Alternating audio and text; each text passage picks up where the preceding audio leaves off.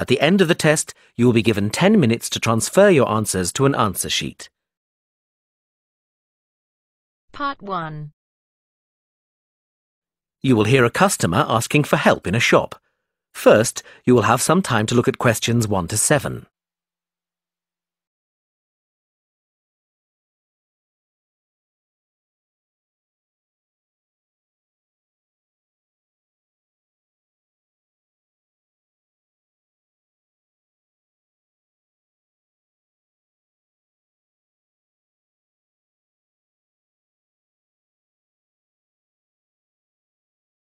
Now we shall begin. You should answer the questions as you listen, because you will not hear the recording a second time.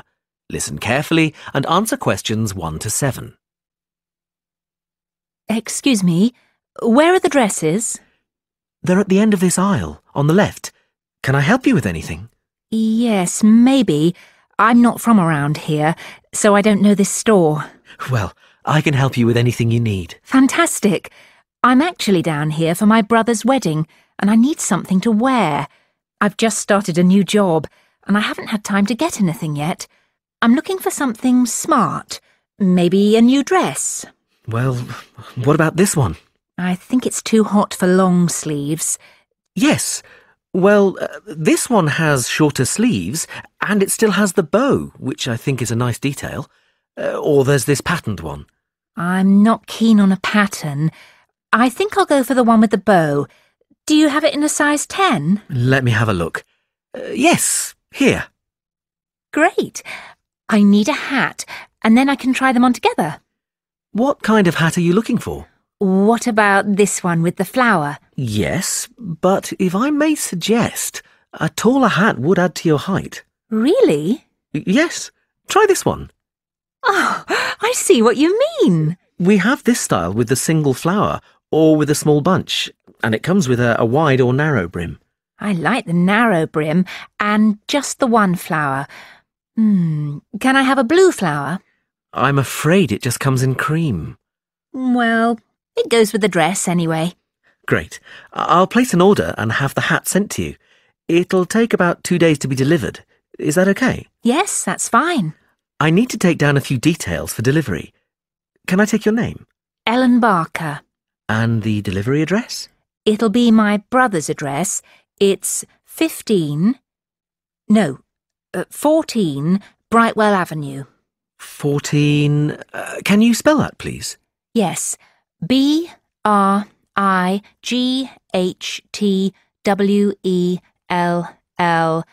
Avenue, Staybridge, Kent, DA4 7DF. And can I take a contact number? Yes, my mobile is 03221 7774. 03221 7775. No, it's a 4 at the end. Oh, sorry, I've got it now. We can deliver on May the 12th. We can't specify an exact time, just morning or afternoon. Any time in the early morning is fine. And how would you like to pay? Visa. Great. That comes to £32.25. OK, thanks. Before you hear the rest of the conversation, you have some time to look at questions 8 to 10.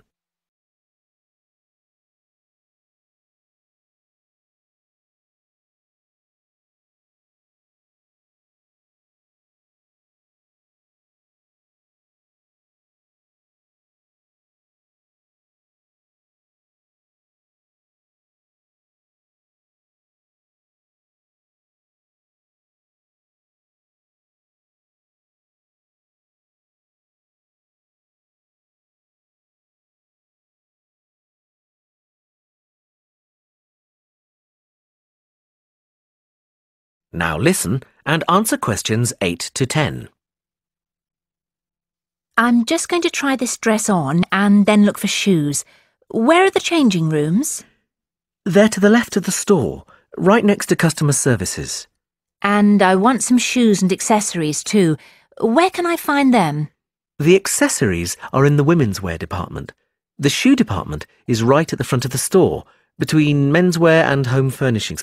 No, sorry. We've just moved the shoe department for the summer season. It's now very near the changing rooms, actually, straight in front of them. Thanks so much for your help. And where can I pay for the other things? The cash desk is at the front of the store, by the menswear. Thanks. That is the end of part 1. You now have half a minute to check your answers.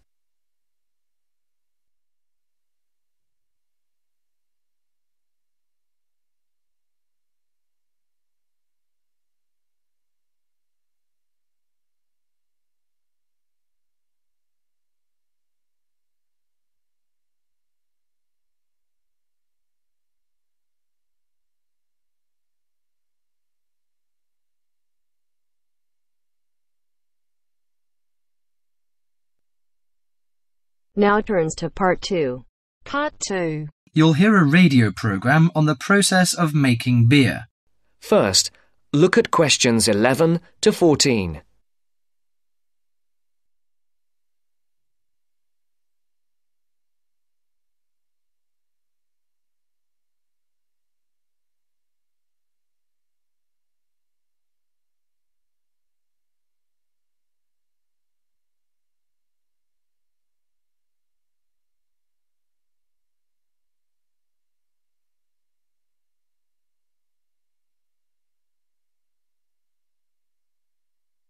Listen carefully. Hello and welcome to Gourmet Evening, and this week we're looking at the world's popular beverage, a great favourite today, beer. And in the studio to tell us all about it is Clark Maxwell. Beer is one of my personal favourite beverages, and I've got a number of facts, tips and trivia about beer to share with you. So, who invented beer and when? What is beer made of? Actually, historians are not entirely sure when beer was invented, but they guess that beer was created accidentally by early nomadic tribes roughly 10,000 years ago.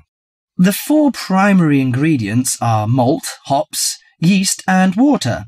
Malt, which gives the beer a sweet taste, is made from barley soaked in water until its husks open and sprout. The sprouts are then dried and crushed. The small flowers of the hops vine are added partly because they taste bitter, helping balance the sweetness of the malt. Hops prevent the growth of bacteria that can spoil beer. Yeast is responsible for fermentation, which creates the alcohol and carbonation. Beer makers sometimes use additives or substitutes for malt or hops. Substitutes such as corn or rice can make a beer lighter or cheaper to produce. Before the broadcast continues, look at questions 15 to 20.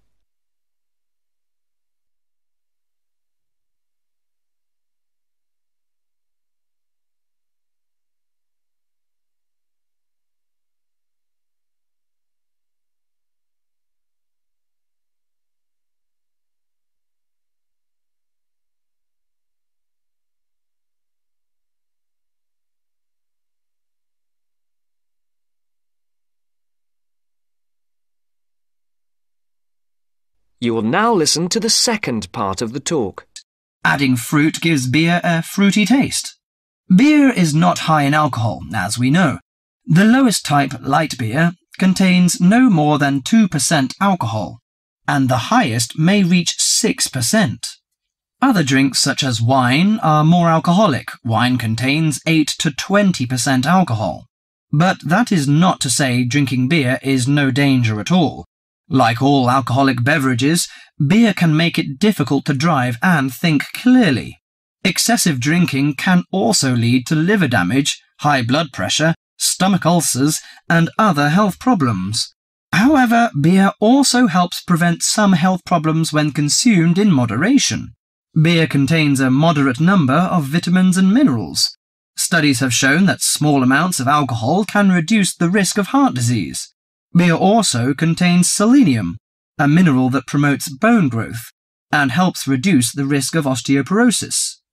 I suppose many of you think beer can give you a beer belly, but you are mistaken. Genes determine how fat is deposited. No food or drink can create fat deposits in specific areas of the body. As with all foods, the more calories you consume, the more likely they are to be stored as fat and cause weight gain. Beer contains no fat and averages 150 calories per serving. Well, one more thing. Pay attention to the storage and containers of beer. They will affect its taste. It's a mistake that the taste of beer improves with age, like that of some wines. Beer is a food product that will eventually become stale. It should be stored in a cool, dark location before consumption. And the colour of a bottle can influence the flavour. Brown bottles block out light that reacts with the hops, which could damage the flavour. Green or clear bottles provide little or no protection from light damage. Do you know which country drinks the most beer? Although Britain is even on the list of big consumers, actually, the Czech Republic consumes the most beer, at 156 litres per person per year, followed by Ireland and Germany. That is the end of part 2. You now have half a minute to check your answers.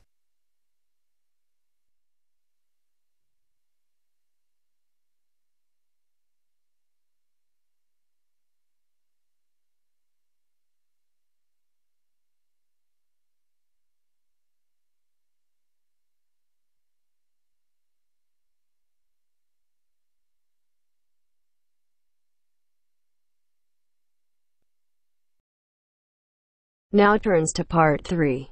Part 3. You will hear two students, Sharon and Zhao Li, talking to their tutor about a presentation they gave the previous week. First, you have some time to look at questions 21 to 23.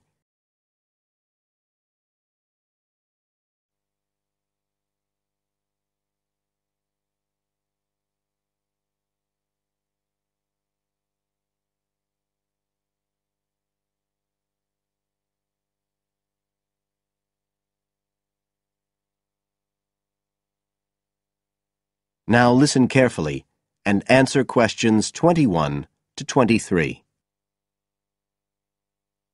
So, Sharon and Zhao Li, in your presentation last week, you were talking about the digital divide, the gap between those who can effectively use communication tools, such as the internet, and those who can't. And you compared the situation here in Northern Ireland with Southeast China.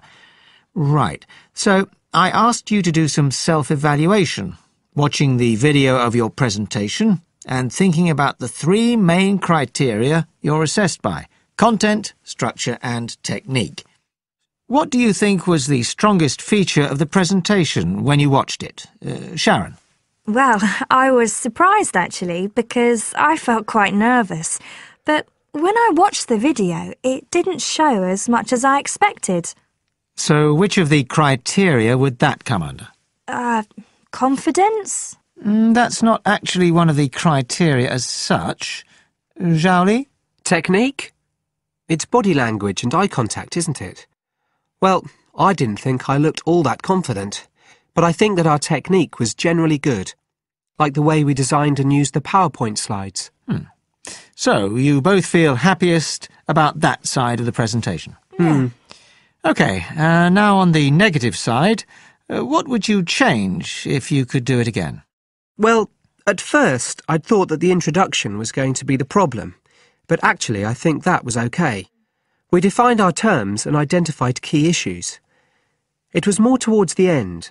The conclusion wasn't too bad, but the problem was the questions. We hadn't really expected there'd be any, so we hadn't thought about them that much. OK, anything else? Well, like Zhao Li says, I thought the conclusion was okay, but when I watched this on the video, I thought the section on solutions seemed rather weak. Can you think why? Well, we explained what people are doing about the digital divide in China and Northern Ireland, but I suppose we didn't really evaluate any of the projects or ideas. It was just a list, and that was what people were asking us about at the end mostly. You now have some time to look at questions 24 to 30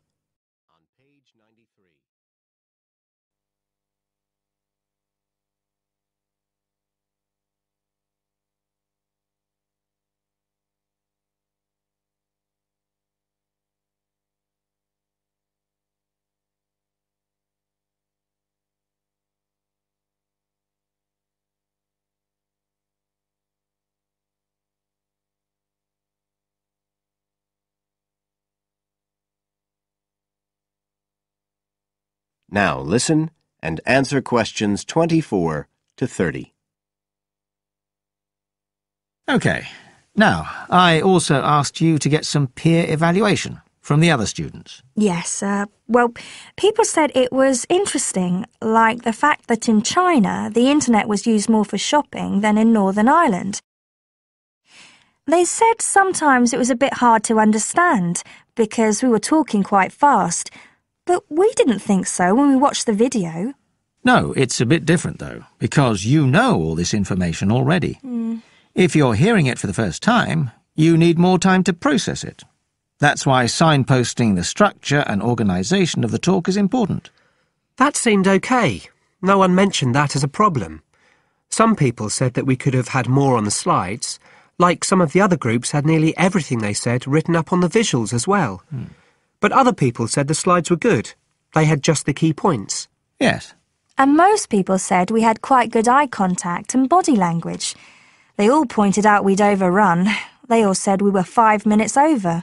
But we timed it afterwards on the video, and it was only 3 minutes. We were a bit unsure about the background reading at first, but I think we did as much as we could in the time. Anyway, no one commented on that under content. But one thing that did come out was that they liked the fact we'd done research on both Northern Ireland and China. Most other people had just based their research on one country. We managed to get quite a lot of data from the internet, although we had to do our own analysis, and we did our own surveys as well in both countries. So the class gave us best feedback for content, but it was all okay. Right. Well, that's quite similar to the feedback I'm giving you. I was very impressed by the amount of work you'd done and by your research methodology. So, actually, I'm giving you full marks for content. 5. The structure of the presentation was good, but not quite as good as the content. So, I gave that 4. And the same for technique. So, well done. Thank you. Now, the next stage is to write up your report. So, just a few pointers for you here. First of all, in your presentation, I think your ending was rather abrupt. You suddenly just stopped talking. It wasn't a big problem, but think about your closing sentences in your report. You want to round it off well. One thing I forgot to mention earlier was that I felt a very strong point was that after you'd given your results, you explained their limitations. The fact that we didn't have a very reliable sample in terms of age in China. Yes, that section. So don't forget to include that. And you had some excellent charts and diagrams, but maybe you could flesh out the literature review a bit. I can give you some ideas for that later on if you want. OK, is there anything else you want to ask? No, thank you. Thanks. That is the end of part 3. You now have half a minute to check your answers.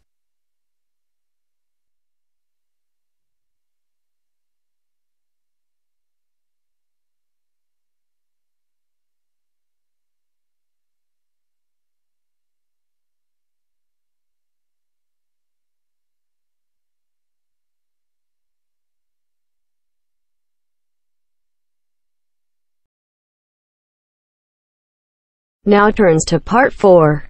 Part 4. You will hear part of a lecture about a crater in Australia. First, you have some time to read questions 31 to 40.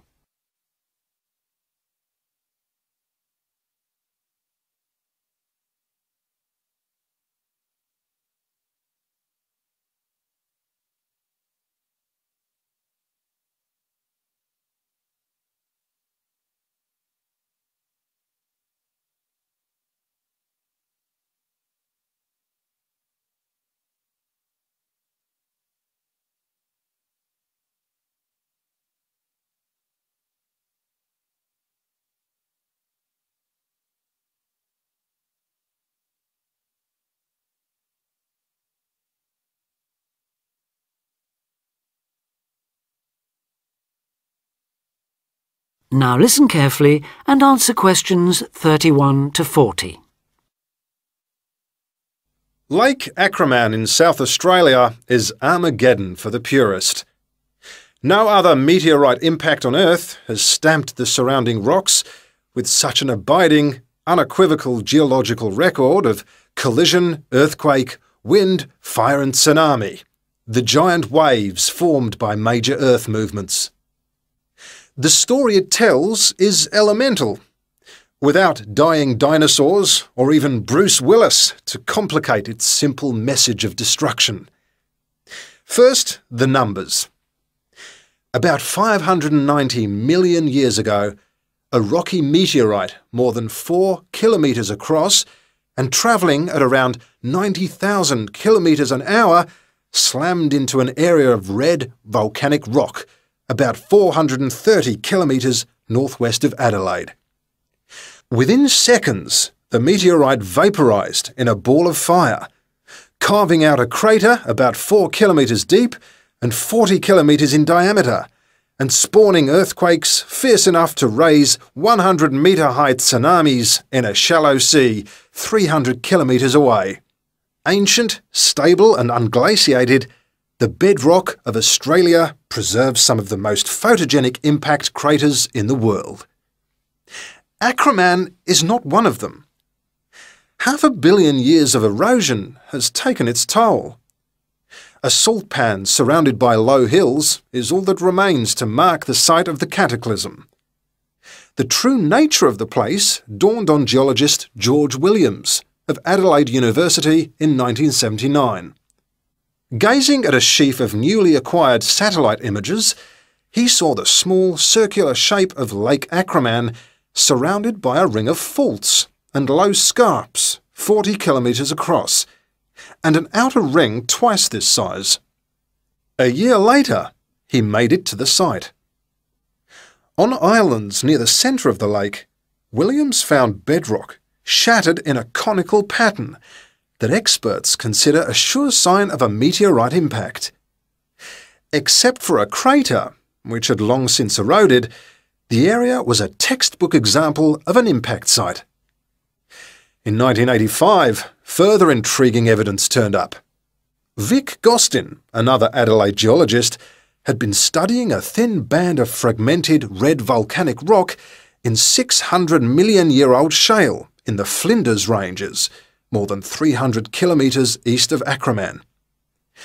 To his bewilderment, the volcanic chunks turned out to be 1 billion years older than the shale.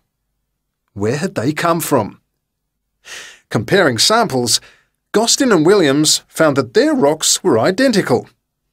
The red rock in the Flinders Ranges had been blasted there from Acraman. Later, the same material turned up at sites 500 kilometres from Acraman.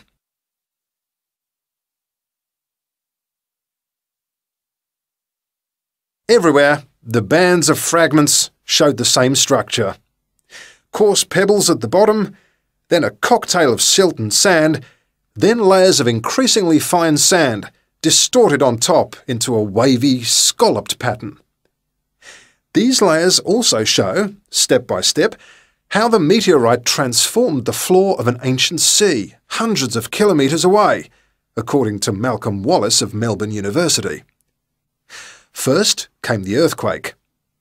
Travelling at about 3 kilometres a second, shock waves arrived offshore within a minute or two of the collision, stirring up the water with clouds of silt as the seabed shook. Then shattered rock from the explosion arrived by air. Pebbles and boulders crashed into the water, reaching a depth of about 200 metres within a minute. One day they would become the lower band of the Flinders Rock.